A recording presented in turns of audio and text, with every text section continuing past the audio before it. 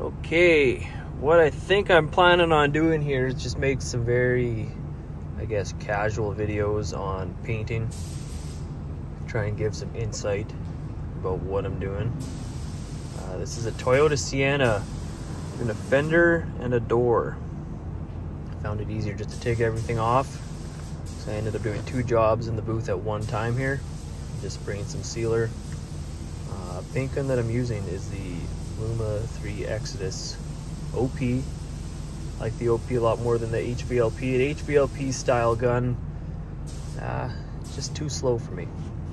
I find the OP lays it down real nice and just sprays a lot better for my style of painting. Check out what I'm doing on this door. Holding the gun sideways so that fan pattern is just kind of naturally blending out that sealer. It's an easy way to just get a nice soft edge no matter what you do. Using a little bit of spot blender. This is some car rep stuff. I find it sprays really nice. Works really well. Just trying to fade in that sealer edge as best I can. But yeah, get your sealer on. I'm about 4 to 5 inches away from the panel. Let that flash off. Read your tech sheets.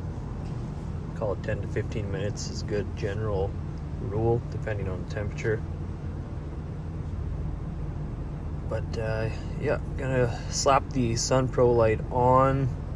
You can see I got 2 guns there. Don't forget to tack everything off in between every job. Before you spray sealer, after, between coats of base, you name it. Lightly hold that tack rag. You don't want to put too much pressure on it. I just kind of, the weight of my hand essentially. And you can kind of feel any sand piling from the material you're using or any like dirt nips. Kind of wipe it a little bit more and it'll, almost like you're sanding it, it should come off. If it doesn't, you might actually have to sand it. And this fancy little tool right here is an anti-static gun. I always blow off the panels with an anti-static gun. Helps keep the dust off everything, especially with plastic. Plastics are really staticky. I'm not a big fan of that. So I just kind of blow everything off. It might blow off any loose dust while we're at it too. Put everything away in that spray case, nice and safe. Forget to close the door. This is the base coat using PPG EnviroBase. Paint code 1H1. Trying to get the metallics on this color is tough to lay down. But I'm not ever going to stop, just dead stop in the middle of the door. Right in my blend area, I'm kind of pulling away at the same time I'm releasing the trigger and just giving it, all at the same time, just giving it a slight flick. I'm not necessarily spraying straight across the panel, super perpendicular, but just a nice slight flick at the very end after I've released the trigger, just to try and feather out that blend as best I can. Getting the edges. Some people get really worked up if you don't do the edges first. I don't really care. Any wet paint is going to melt into another wet paint area. Just be careful not to get any hangers on the edge. So whatever suits you. Painting from the top to the bottom, again, I don't really care. Paint however you want to paint. If you want to start at the top and work your way down, be my guest. If you want to start from the bottom, work your way up, be my guest. Got this sweet Welcome blower. Use it to dry the waterborne base coat. Works pretty good. I also have blowers on the booth walls that I can, there's magnets on it so I can stick them somewhere. Just point them at the job and turn on the fans, and I can actually walk out of the booth and let it do its thing. This job was small enough where I was like, I don't need to, I can just blow it with my hand and it is what it is.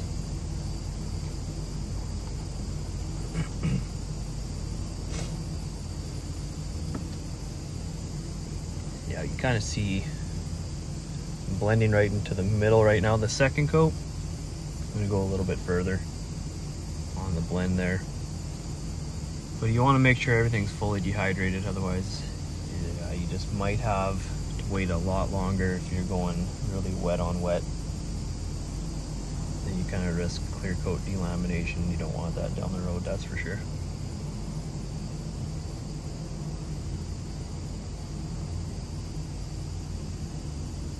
Definitely the quickest way to do is to blow it by hand if you can. And keep an eye, and then as soon as you know it's good and dry, it flashes off. It goes from being glossy, wet looking, all the way to looking matted and dry. Then you can get right back on the job. Time is money after all, so speed and efficiency is super key. That's why I like those blowers I have on the booth walls. They you can do a lot of a car at one time. And then I'll still take this little Welcome blower and kind of blow in where it seems to need it the most. My booth is an old cross draft booth that was converted into a semi-down. So sometimes the bottom of the cars take longer to dry, just the way the air flows in, where if it was just a straight up down draft, the air would flow right across the whole side of the car and down through the floor. There. Put that back in the spray case. Keep everything clean. Cleanliness is next to godliness.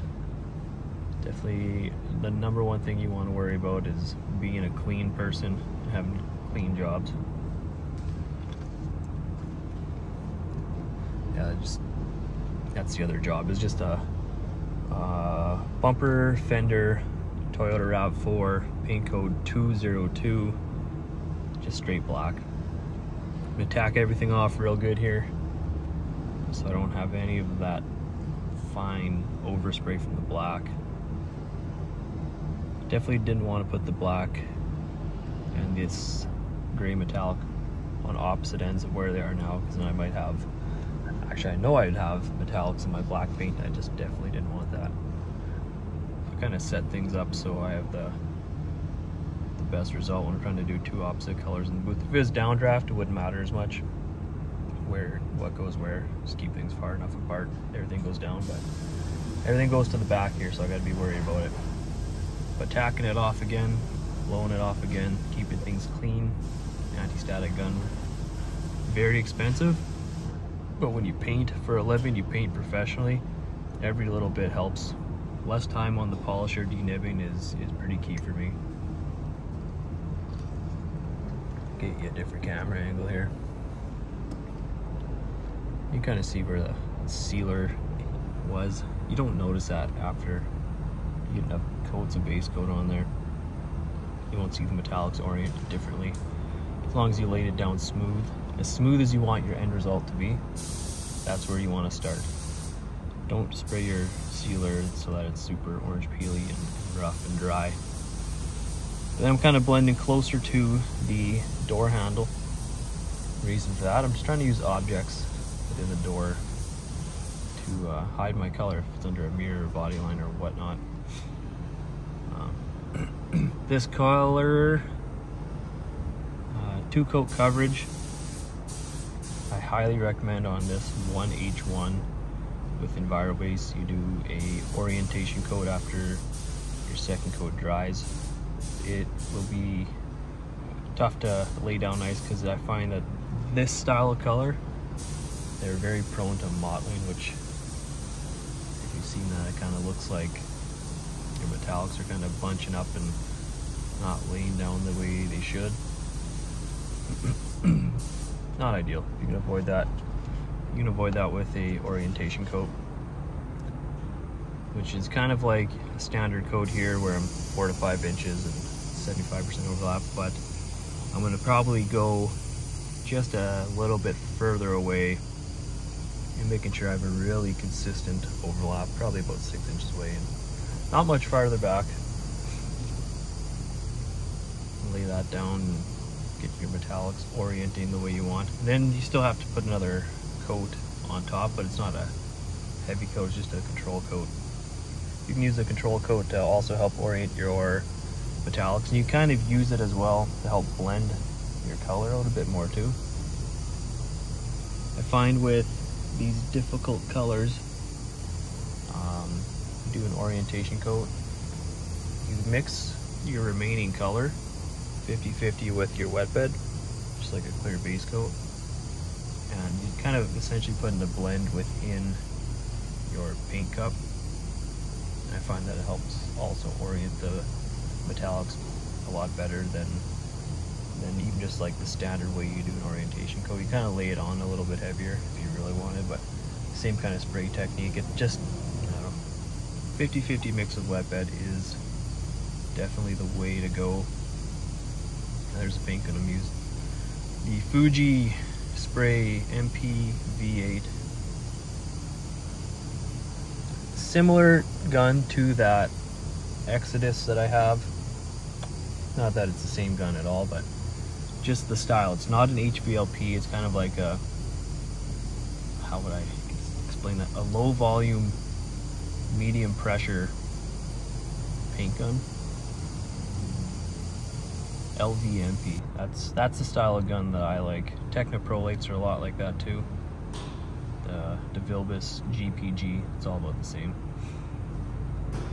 Here's the beauty of this Sun Pro light that's attached to the Fuji gun. I'm checking for coverage here,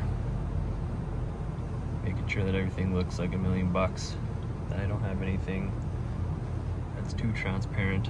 This light is sunlight correct. I use it a lot for checking coverage. Make sure you get your edges. I use it also to kind of see better in the booth. I've kind of gotten used to it now. Checking for color matches outside of the booth. You got some paint chips or whatnot. Works really good for that. Mimics sunlight. Now here's where you do a orientation coat. Do the 50-50 mix of that wet bed and just blend it out a little bit further. Never have issues. On this job, everything looked good. I avoided that coat completely. I wish I didn't, but it still turned out good enough. And then control coat, 90% overlap, and just light drop the pressure. I would spray it 20, drop it down to 15. These tough colors, do a double control coat. So I'll spray it once here, and then I'll do it a second time. If your control coat looks wet, you've done it wrong. You don't want to do that. You just want to kind of dust it on. I'm working fast. I'm probably 12 inches away from the panel. But yeah, I let that sit 5 minutes or so, and then I start spraying clear coat. Doesn't need to be. Yeah, there's the other job. Just painted that fender on the stand. Didn't want to hang it up. I wanted to keep things away. You can see the filters in the top of the booth there. Tack everything off just in case there's some sort of metallics that were floating over there. Shouldn't be, because the air is flowing away from those parts. Used Omni Plus on here because it's just straight black. Solvent borne, it's more economically priced. Definitely a good idea to have 2 systems in your shop, I think. Save some money here and there. Probably saves us 1/3 of our paint cost. I spent years and years spraying out cards to see what Omni Plus colors work good, and yeah, definitely found the ones that I know I can and cannot do. Blowing off the bumper with the anti-static gun. Don't want to have any of that dust hanging around. This bumper kind of sucked. There's a lot of little edges. Lots of little grill areas that you got to get into. If you can't get it from the front, don't try and push it with, say, your clear coat. Try and get it from the backside. Might have better access. You'll have way better chance of avoiding a paint run or from the backside. Decided to pull out the old Technicopper. This gun's got to be at least 20, if not more, 25 years old. Haven't really used it in a long time since I got the Luma Exodus guns. I really like those. Those are probably my favorite ones. That Fuji spray is also a really nice one. It's just heavy. Accustomed to the Exodus. The Exodus is like probably the second lightest paint gun on the market, next to like those Wacom paint guns, which are made of carbon fiber, I believe. So they're super lightweight. But I didn't have my light here, and I was like, this is weird not having a light right where I need it. We want to keep an eye on how far you are from your panel.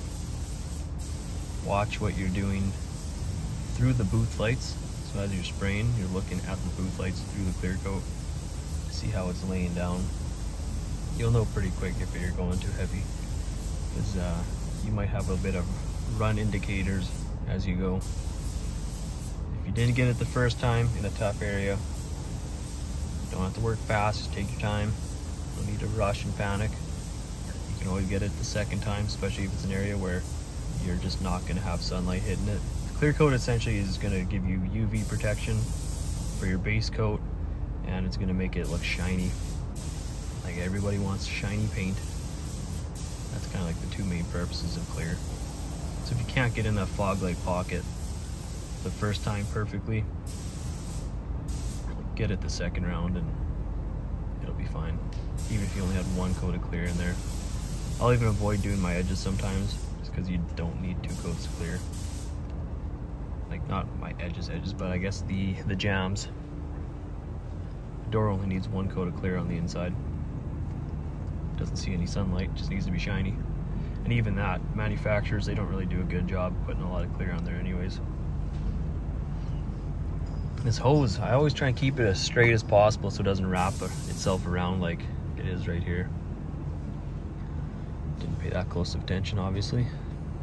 It's not the end of the world. Gonna hit the jambs here. Spray the outside. Again, 4 to 5 inches away. Clear is sprayed at 22 psi, 75% overlap. There's a sweet spot that you learn with time. Figure it out. You make a lot of mistakes, you learn from them. If you make a mistake, don't do it again. That's how you learn. That's how you get better. Knowing your limits as a painter, knowing your limits of the product you're using, of the equipment you're using, goes a long way. Hitting the edges here first. Hit the edges second. I don't really care. Just don't get runs and hangers off the edges. It doesn't really matter. It's all going to melt in at the end of the day. But yeah, I don't know. Hopefully you guys took some value from this. I know it's not the most formal video. It's kind of just some ramblings of mine, but if you like it, let me know if you like this kind of video. I think I can produce a few more of these and keep throwing in these little tidbits of information if that's possible. So yeah, follow along.